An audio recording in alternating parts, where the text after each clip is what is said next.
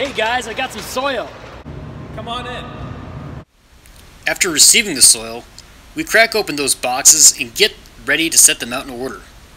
Putting them in order allows us to sort them accurately and get them to where they need to go, into the dryer. We keep that drying room at 40 degrees Celsius, dry off any moisture. Nice!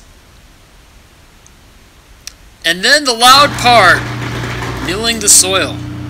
Off goes the stone and chaff, leaving a fine powder.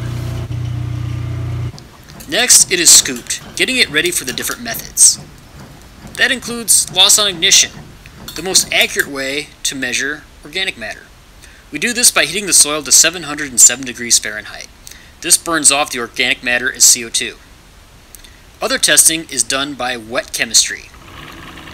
Precise amounts of reagents are put into beakers with the soil and shaken.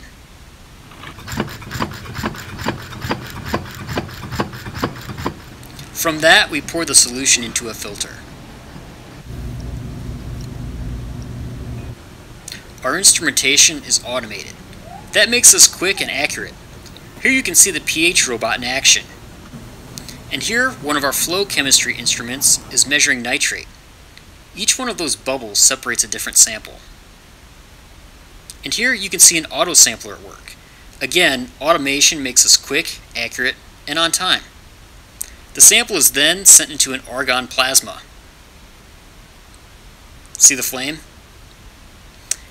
And from there, the data is reviewed, analyzed, and approved by a scientist. And then after that, All done.